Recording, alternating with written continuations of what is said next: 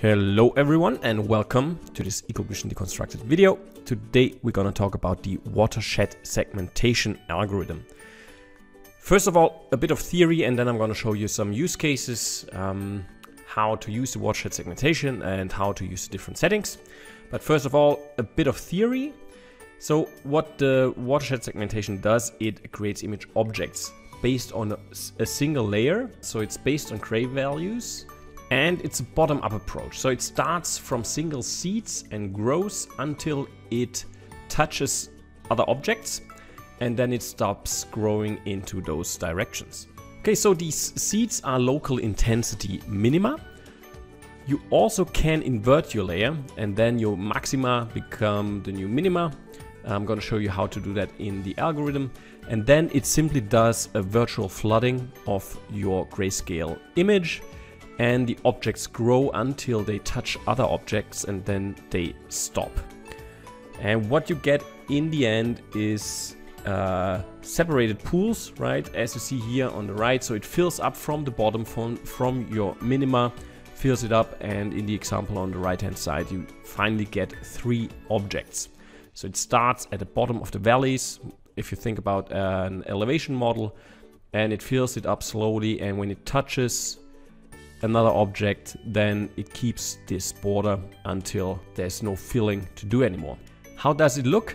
It looks, or it can look like this. So again, it's based on a pixel layer.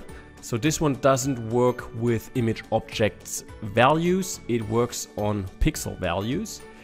And you see the black areas are in this case minima, so low values. And if you run, for example, a Watershed segmentation, the result could look something like this. Important is to understand that this algorithm doesn't create homogeneous image objects, right? It starts at local minima and then it grows until it touches other objects. You have different settings to somehow influence the growing. But again, it doesn't create homogeneous objects, just for example, like the multi-resolution segmentation. You also, as I mentioned before, can invert the layer, and then it starts in this case from the bright objects and grows into the neighboring from those maxima, more or less. Again, with the default behavior that you can change, each initial seed will correspond to an object of the final segmentation result. But you also can define certain criteria under which 2 initial distinct seeds will be merged. And we're gonna have a look at those on the next slide. So we have 4 different criteria that you can use to define when these objects should be merged. And you actually can combine 3. So you can have 3 conditions at the same time in one algorithm. Let's have a look at the first one. So the first one is called overflow area in pixels. This one is pretty straightforward. So objects are merged based on the area. If they're touching a neighboring object and they are smaller than 10 pixels, they're going to be dissolved into the neighboring object. Which leads to less image objects resulting out of this Watershed segmentation algorithm. Then you have another one called overflow height. This is also pretty straightforward. So seeds whose maximum intensity is below the criterion will be merged into neighboring objects. The intensity maximum is the maximum pixel value of the layer you have defined. And again, it works only on one layer, right? One grayscale layer. The next 2 ones are a bit more complex. Overflow depth. This one looks at the range, so the minimum and maximum, so the difference between the minimum and maximum pixel value of that raster that you're running this segmentation on. And if it is lower than your defined range, intensity range, it will be merged into a neighboring object as soon as it touches another object. Last but not least is the overflow volume. And here you can think about the amount of water in a valley.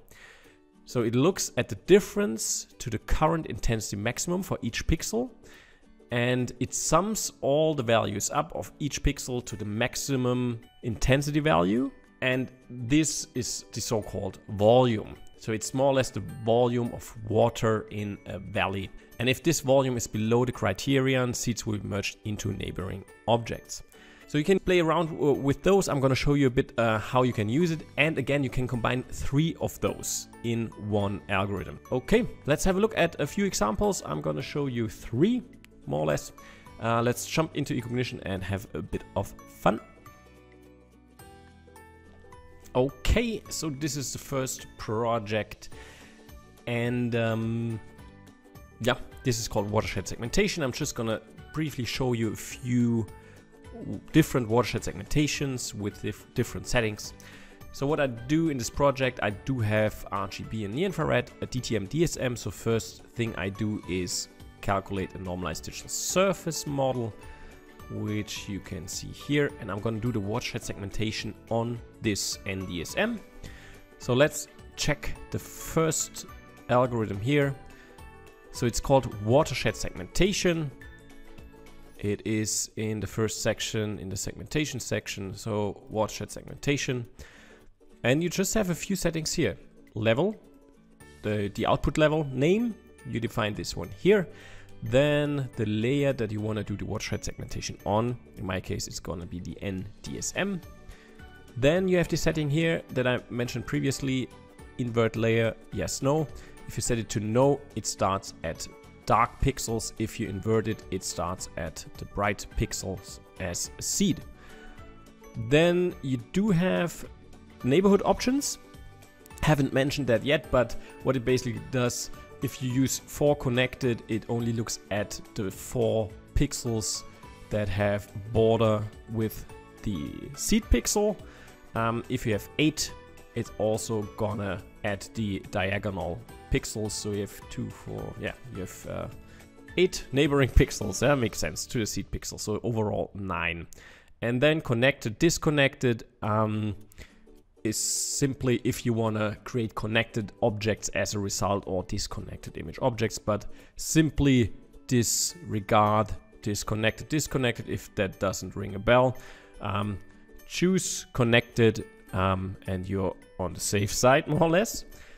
Okay, so I don't change anything else. Domain pixel level, output level name, layer that I want to run the segmentation on. Don't invert the layer.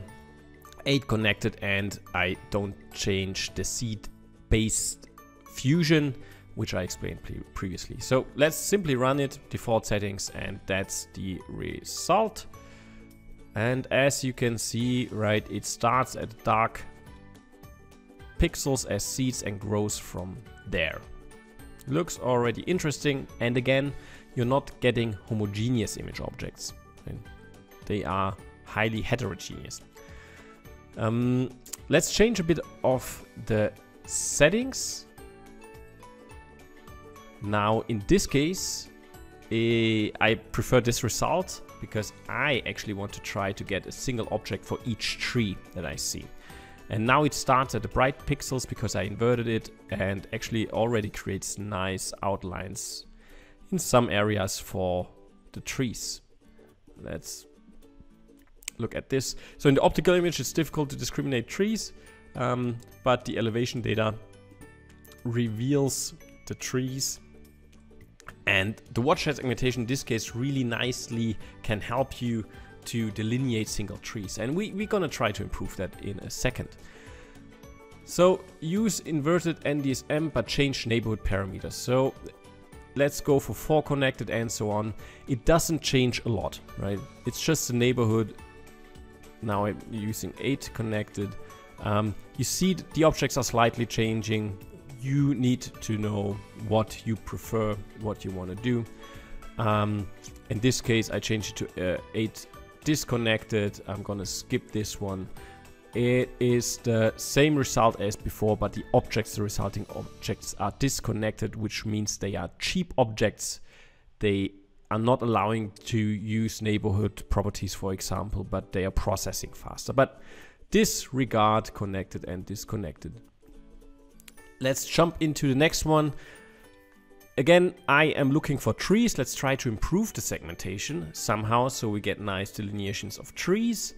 What I do is, same settings here, watershed segmentation, pixel level, blah, blah, blah. I use 8 connected. I invert the layers, right? So it starts at the top of the trees at a very bright pixels, and then it grows from there until it touches other objects.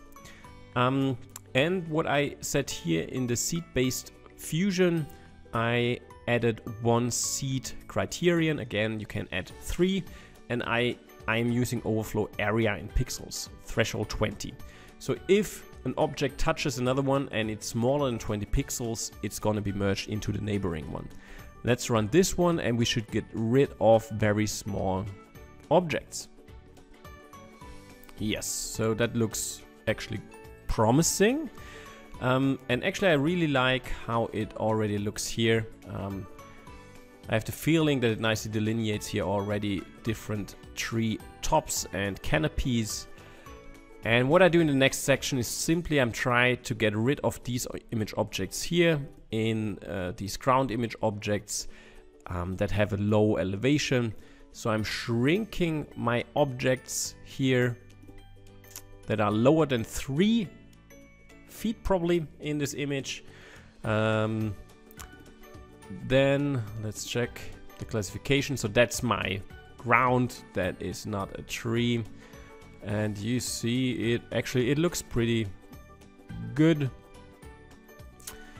Then I kick out a few objects. Yeah, these were buildings, so I don't want to have buildings in my trees. And I also remove very small image objects, and I merge the removed. And this could be already a good result if you're looking for single trees. And now you can actually count the trees. I think I'm gonna fast forward. So I do have 2,806 trees here based on my watershed segmentation. Then, yeah, you could convert it to a vector, for example, putting a center point into each object, and that would be a nice result. If you're interested in a more advanced or more sophisticated rule set, you also can check our knowledge base online. Christian Weise did a very nice, or has uploaded a very nice rule set regarding delineation of trees. He also uses the watershed segmentation, but then he creates a 3D points, and so he does it based on a point cloud. So if you're interested in that, check our knowledge base, search it in the search window, tree delineation, and you're gonna stumble across this rule set created by Christian. Very good one. So first example here. Oh, it's gonna be a long video. Let's open the next one. So that's the next one. Pretty simple. I want to keep it simple, just to show you how watershed segmentation works or where it comes from. This is a digital terrain model, and if I run a watershed segmentation with certain settings, I actually can get the watershed. Let's convert it to a vector. Let's create a line. So the white line would be my watershed. You can check the settings in the rule set, which is also provided in the knowledge base. You can download the data and the rule set to check the settings. So that would be also, I used the watershed segmentation to create a watershed. Last example, because I didn't want to just show you examples based on elevation data. I couldn't come up with different examples, but I got one more without elevation data. Let's have a look at this one. Okay, and this one is also, it's the same image as the first example, so it's just a subset of this NDSM that I showed you with the trees, where we try to delineate trees. Now, let's have a look. I'm just gonna run the initial segmentation, and we also, in this case, create a point cloud. So we also have something in 3D, always nice to look at it. So again, the input here is only NDSM but you can create a point cloud based on the NDSM. Let's have a look at the point cloud. Increase the size of the points. So what I did, I created a point cloud based on the raster image, the NDSM elevation value. The segments represent more or less high trees, higher than 16 feet. And now what you see is that these image objects do have more than one tree. But let's assume that the watershed segmentation didn't pick this up. So what you could do actually is calculate a distance map within these objects. Let's go from that. So it calculates the distance, in this case, from the border of the objects to the center. So you get high values in the center because it has the distance to the border is larger here than at the border itself. And now what you could do is run a watershed segmentation on the distance map, and that will split your object into sub-objects. And the goal is to get better single tree delineations, right? And it also split this one. Let's put on the point cloud here again. And I mean the result with the new objects actually looks better than the previous ones, right? So that would be a single tree, this one, this one, this one. So if the watershed doesn't do a very good job, or if you get stuck in the parameter setting in the watershed segmentation of the trees, afterwards, if you want to split the trees, you could run or calculate distance map within the trees and run another watershed segmentation on the distance map. Just give it a try and see if that works out. What am I doing here? I'm converting it to 3D vectors. Yeah. I want to have a look at it in 3D, so let's do it.